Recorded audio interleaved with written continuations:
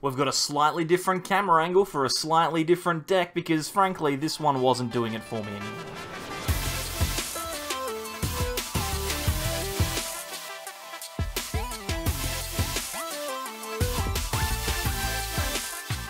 Welcome back everyone to more from the Sableyes. I'm Mitch, and today we're going to talk about Altaria, a fantastic single prize Pokemon that has been taking standard by storm recently with an ability that is very powerful. So powerful in fact that you might just get yourself some free wins on the PTCGO ladder, which is all that we can really ask for. Ultimately there are some decks that just can't deal with Altaria, and that's because of its amazing ability. The ability Miraculous Charm means that there is no damage coming from your opponent's GX or V Pokemon. They cannot deal damage to it at all. That means that lots of decks don't actually have a really good way of dealing with it. Obviously, if you have a single prize attacker, things like Volcanion, or in other decks maybe an Aegis/V, which can obviously hit through effects on attacks, then sometimes Altaria can be knocked out. But other decks like Lucario Melmetal, Pikarom, these kind of things don't necessarily have attackers that can deal with this Pokemon once it's in play. And with a 2 energy attack, speed dive for 60 damage that is consistently putting on pressure, we are very likely to be able to steal some wins on the ladder. Let's talk about another Pokemon that's in this deck, and one that we can finally knock off of the OG 150 challenge, and that is Kangaskhan. We've got it in this deck because of the attack Rally Back. It does 30 damage for 2 colorless energy, which is the same cost as our Altaria, and it also deals 90 more damage if one of your Pokemon was knocked out by your opponent last turn. So if you do come across something that can knock out your Altaria, maybe a Volcanion for example has just knocked your Altaria out, you can attach a twin energy to your Kangaskhan and then rally back for 120 and knock it out in return. Lots of these decks that do have an answer to Altaria sometimes don't have ways to get these Pokemon back, and so if Kangaskhan can come in and take those knockouts, it can be very easy to put your opponent into a checkmate. One final Pokemon that I do want to talk about, and it is a one-of in the deck, but it's a very important one. It is Aipom, which is a really weird promo that actually came out in the Pikachu and Zekrom League battle deck, if I'm not mistaken. I think I'm correct. It's an incredibly cool card with some great art. I mean, look at that. Look at that little smiling Aipom. He's having a great time. Yank Out is the attack, which frankly could have had a nicer name, but it is the attack we are looking at. For 1 energy, we discard cards in our opponent's hand by random until they have 5 cards left. Now you might ask, why is that relevant? Well, sometimes decks like Lucario and Melmetal will just draw and pass and then eventually try and deck you out by using cards like Lillie's Pokédoll, Clefairy's Pokédoll, Lillie's Pokédoll. We're so deep in this, I'm not cutting that out. We've got Lillie's Pokédoll, so they'll try and extend their deck that way. If we use Aipom's Yank Out, we can remove a ton of cards from their deck, and we will win via deck out as long as everything goes according to plan. So, ultimately, Altaria is a really powerful card. We're going to play a couple of games with it. At the end of the video, don't forget to check the rating, and if you haven't already, then make sure that you like this video so that more people can see it. Now, we've got ourselves a perfect start, and you might be asking, Mitch, what are you doing over in this corner? Normally you're over there. Well, I've purchased a green screen to go with my new camera, so I'm going to be in this corner now, because it looks nice. We're up against ADP here, which is going to be very interesting. Again, it's one of those decks that we probably don't need to worry about, considering the fact that there is a pretty good chance our opponent doesn't have an attacker that can deal with our Altaria. So I've just attached, and then Snorlax will use Gourmandize to draw some cards. They may potentially play a copy of the, Aegis/V, which could be a bit of a pain. If they do, then that's awkward, but if they don't, I'm feeling pretty confident we can come away with the win here, as long as we can get some Altarias in play throughout our game. So, our opponent has attached an energy to the ADP, and we are actually looking really, really strong here. We've got the Altaria in our hand, we've got energy, we've got another Swablu as well, which is very good. It looks like they might actually be playing that Swablu down for us, thanks to Mawile's Wily Bite ability. But I think we're looking pretty good here. Well, they actually elected not to put that Swablu down, and fair enough, it's probably not required for them to do so. We are good to go. We just double check, let's see, they've not really used anything. They've got a couple of hammers down already, so I'll attach the twin to the Altaria, then I'll play down the Swablu, and then I will Marnie, and we're probably just going to be Gormandizing again this turn. So that seems like a pretty reasonable play to me. We'll Quick Ball, we'll get rid of the Mew, we don't need that. And then we'll Gormandize. I think that's pretty much all we need to do. We probably could have played the other Swablu down, but ultimately it doesn't matter too much. And that Rose is really, really good as well. It means that we can potentially find an Altaria if they do take a knockout next turn, but they're not likely to do that. So yeah, we're looking pretty good here. Just very quickly, this is weird for me. I've just looked across at my OBS. I've looked across at my OBS and I'm in a different spot and I'm uncomfortable. My angles are all weird because normally, if I was doing a video that I'd done in the past, I'd be looking at this camera here. It's still there. The camera is still there, but you're over here now. So I need to get used to looking to the right instead of the left. But that's okay. Leave a comment down below. What do you think about the new upgrades? Do you like them? Do you think they're cool? Do you like the new intro where I went through the deck? Obviously, the deck list is in the description, so if you want to check out the deck, you're more than welcome to. This one was based off of the Altaria list that Azul played in the most recent big tournament that he played in. I can't remember exactly what the tournament was, but I made a couple of changes. Particularly, I added in a second Kangaskhan because I want to tick that off the OG 150 challenge, and it is incredibly important in this matchup. So, not in this matchup, in this deck, but you know, we'll wait and see. If we can get some knockouts with it, that would be fantastic. But we are obviously focused more on Altaria here. And we've been given a pretty decent hand. Like, there's not a huge amount that we really need to worry about. We can just Bird Keeper into Altaria here. I will play down the Pokédoll, which seems pretty good. And then I can just Speed Dive, I think, for 60 damage. There's no real, it's 80 damage because of the strong energy, obviously the powerful colorless energy on our Altaria. But yeah, I'm just kind of in the way of if we've got big hands, but you can still see that little Aipom there. Hello little Aipom. You can still see him. You know what's going on. You're not an idiot. I don't need to treat you like a fool. So yeah, our opponent has benched themselves out here, so if they do have the Aegislash, then they can't get it in play, which is really, really good for us. They have GX'd, and they will not be bossing this turn. So as long as we can evolve our second Swablu into an Altaria before our opponent takes 6 prizes, we should be fine. They've already used them more while. They're obviously not going to be able to take any damage on the Altaria, which is incredible. I think we just attach... What are we looking at here? 1 Crushing Hammer, 2, 3, 4. All 4 Crushing Hammers are gone. That is fantastic news. So I'm gonna attach to the Swablu, and then I think I might just Marnie, because I am looking for that Altaria. If I can get the second Altaria, then I am in the clear. Doesn't look like we've got it just yet, but we could get it later. Plus, we'll just be able to Speed Dive this turn anyway. So let's just do that. Speed Dive, 80 more damage, and we're looking incredibly good. So yeah, very, very cool deck. I like it quite a lot. Miraculous Charm obviously has its drawbacks. There are Pokemon that can get around it, and if your opponent is prepared for this deck, then you are unlikely to win. But lots of people on the ladder just don't care about Altaria or Decidueye, which is another one of those decks where you can just earn yourself some free wins. That boss is very frustrating. Losing that Swablu is really, really quite annoying. Mainly because we now need to find a scoop-up net.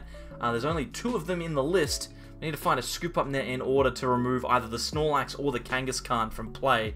We'll promote the Snorlax here because we've got Bird Keeper, and we get the Altaria 1 turn late. Of course we do. Okay, let's level ball. We're going to grab a Swablu. Let's just double check. The 2 scoop-up nets are in the deck, so we've got access to them. And this ADP is actually on 120 HP, so I would be remiss if I didn't at least try and take a knockout with Kangaskhan when I can. So let's go for it here, I think. We're going to rally back. We're going to take 3 prizes, and I just looked at my opponent's cards in deck. They've only got 10 cards left, so I mean, they better win this game pretty quickly. Obviously, that's the idea for ADP, right? You need to push really, really hard. If you don't have the Aegislash, then you need to take prizes when they're there to be taken. And at the moment, I'm leaving these prizes out to dry. I've got a Snorlax hanging out there. I've got a Kangaskhan in the active. And I've actually given my opponent a knockout with Wily Bite here. If I had have removed the Lillie's Pokédoll from play, I would have kept that Kangaskhan alive. But I did not manage to do that. Which is a little bit disappointing, but that's okay. We can get rid of the Pokédoll now, I suppose. Now we just desperately need to find the Scoop Up net. It is as simple as that. And to be honest, I'm not entirely sure what the best way to go about doing this is. I think we just Marnie and hope that we get it. I mean, that's about it, right? We don't. Okay, so we are looking at a potential win from our opponent because I've left it too late. Because I've been too busy talking to the camera to think about what's actually going on. We'll speed dive and deal 100 damage to that Mawile. If our opponent happens, in the 10 cards left in their deck, to have an energy and a metal saucer and a boss, they will win the game. But I don't know. I don't know. I find it unlikely that that is I find it unlikely. I'll stumble over my words there for a little bit. But yeah, I like the way that this looks. I don't like the fact that I keep sticking my hand out. But that's okay. Intrepid Sword is not going to do the job. We have one more chance to find ourselves. I did have an energy though. Oh my goodness. We have one more chance to find that Scoop Up net. So let's go. We'll draw some more cards. We're going to grab the Bird Keeper back, I think. That seems like a good idea. And there is a Scoop Up net, so we can scoop up the Snorlax. And now, I think we are pretty safe in this matchup. We can just keep dealing 100 damage every turn until either our opponent decks out, or we take our last 3 prizes for the game. We have Boss to knock out the Mawile, and there's the concession. So we do win this one. We'll see if we can't get one more. Kangaskhan took some prizes. Alrighty, now I was talking earlier about Lucario Melmetal being a really interesting matchup, and we've actually stumbled upon it here, which is very, very interesting. Yeah, I don't know how this is going to go. I think if we can get a couple of Swablu set up, then we should be able to put ourselves in a position where we win this game, because normally Lucario Melmetal does not play any cards that can deal with cards like Altaria. Normally, like, the best card for it would probably be Aegislash, just like ADP, except it can't deal with Decidueye as well, which is a bit of a problem. We've got quite a lot going on here, though, so I'm feeling relatively comfortable. We have a Swablu. I can use Pokemon Communication to get rid of the Kangaskhan in our hand. We can grab a Snorlax here. We can throw that into the field of play, then Bird Keeper into it, which is very, very strong. There's an Altaria for next turn, but no more playable cards, so no Gourmandise for us, but that's okay. Now, this one's going to be pretty slow, and I feel like I'm going to get in the way of my bench here. This Altaria is not going to be the last card that ends up underneath me, but I feel like eventually this game, if I can get an Altaria into play, which it's looking like I may be able to do, although that Marnie is quite frustrating. If I can get an Altaria into play, then this game becomes very different. It's going to come down to resource management and potentially that Aipom, which I like the idea of. So we will continue along with what we've got going on. We'll see if it works out for us in the end. But at the moment, as long as we find an Altaria, we should be good to go. We can Cynthia and Caitlin away the Snorlax, which is good.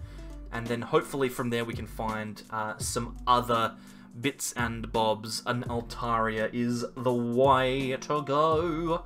Put a supporter into our hand. We're going to get rid of the Snorlax. We're going to grab the Bird Keeper.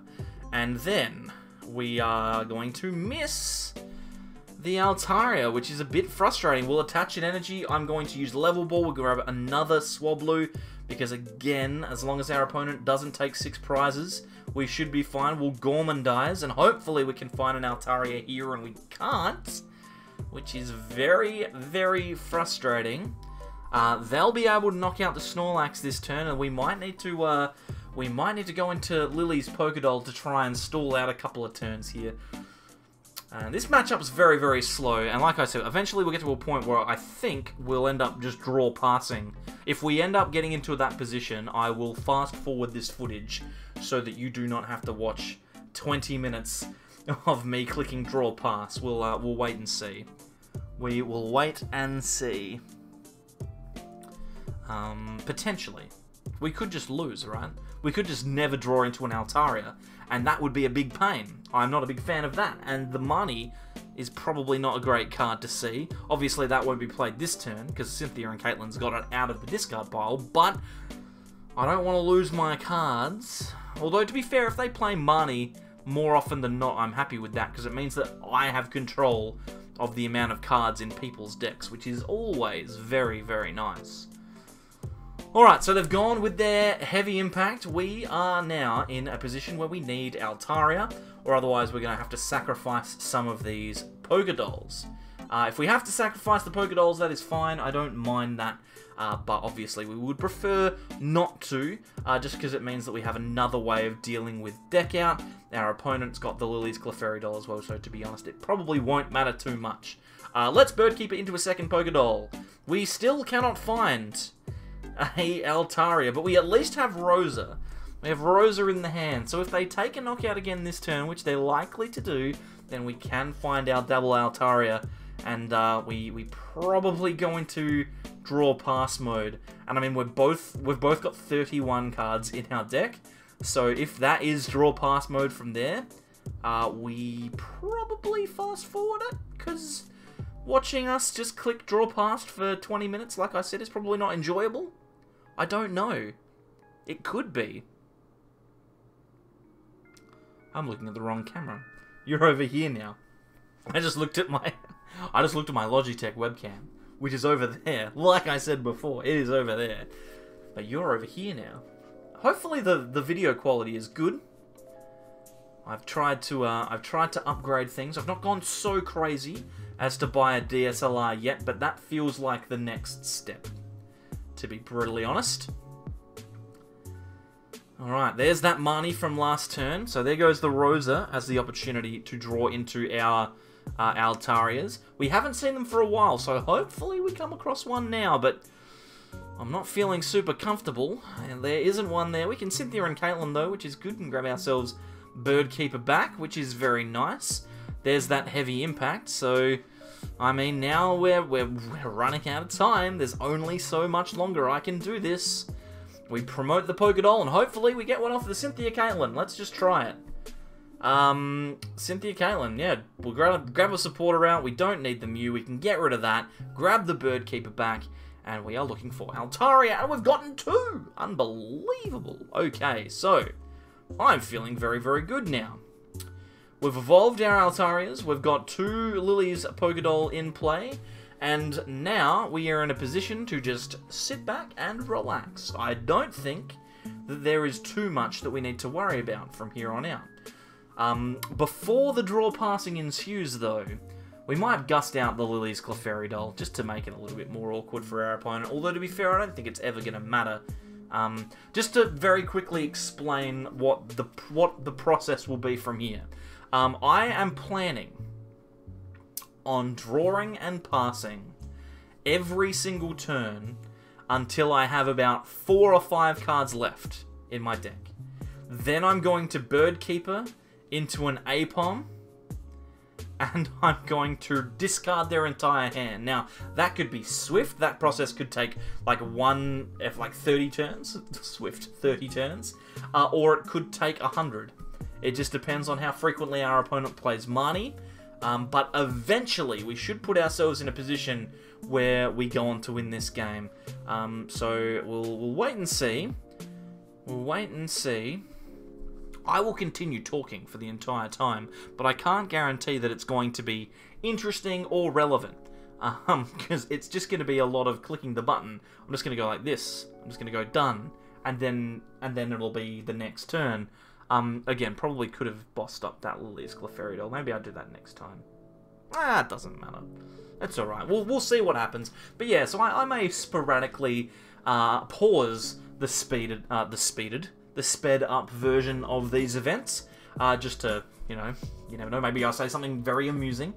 And I will, I'll talk to you again when anything of interest happens in this game. I'm just going to promote the Lillie's Pokédoll. We're just going to sit back here, and we're just going to pass.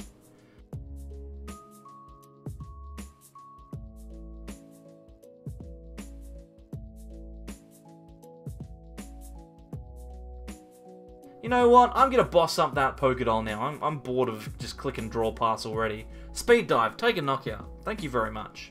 No prizes, but it's alright. It's not about taking prizes. This game's about endurance. So we'll see how it goes.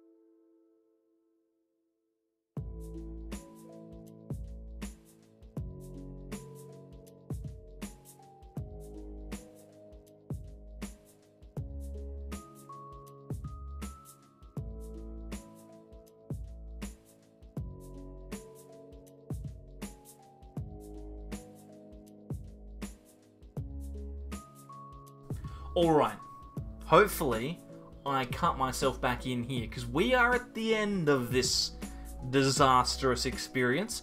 I haven't drawn into Aipom yet, but I do have Pokecom and all the stuff that I need done. Sorry, I'm in the habit of saying that now. So, when I get to 5 cards remaining, I think is the time, or is it 4? Done. I can do 4, because I can com the Altaria in and then Bird Keeper, and I should be fine. Done.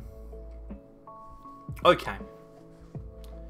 Or one of the Pokemon. The hand's pretty big at this stage. Okay. It is time. Pokecom, Altaria, Aipom, into play. Beautifully done.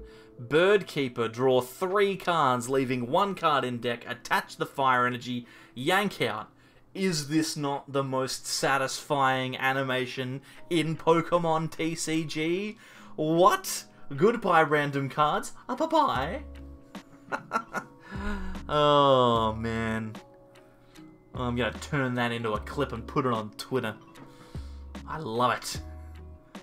So now, all we need to do is play one of the 4 Marnies that we have remaining.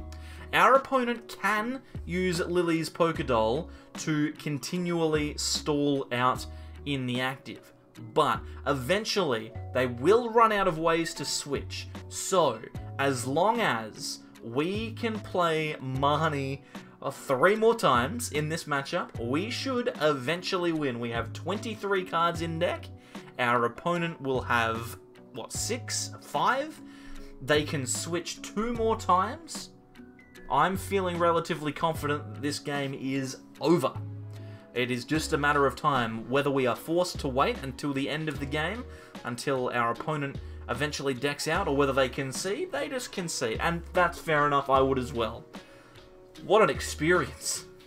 So how good is this deck really? Well, frankly, Altaria and Kangaskhan together are a very powerful combo. Playability-wise, I'd say it's about a B. I mean, it's a really high-quality deck, but playability is kind of comparing against the meta, that kind of stuff. There are decks out there that just win against Altaria, but on its day, it is an incredibly powerful deck, and it can do what it wants to do pretty much every time. Consistency-wise, this is an A-grade deck. It does pretty much everything that it wants to do all the time. It's just a matter of whether or not the deck it's playing can beat it.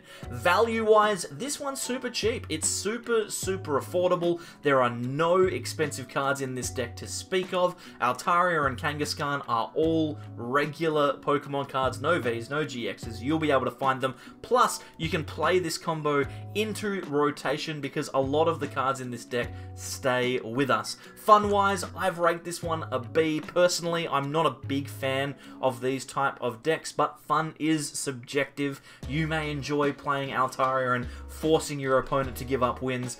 Overall, I'm giving this deck a B+. It is a very powerful deck that, at the right time, can definitely come up with wins on PTCGO.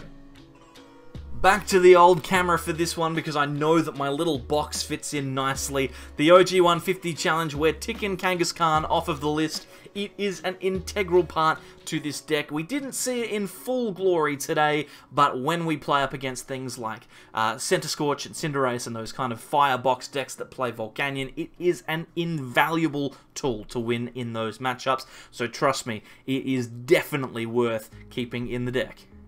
And finally, a big thank you to all of my channel members. If you'd like to become a member, there is a join button down below, which you can use to add your name to this lovely list of people. Thank you, Dadbod, Azazel, Fernando, Yolo, Stephen, Agent Abel, Austin, Josiah, Leaf, Devour, Robsy, Caster BD, Brad, Shings, Brad, Justin, and Crocutaku Gaming for your substantial support, as well as all of the people in white, the Mega Sableyes, and the regular Sableyes as well. Don't think that I've forgotten about you. Appreciate your support. Thank you for coming along, and I'll see you next time for more from the Sableyes.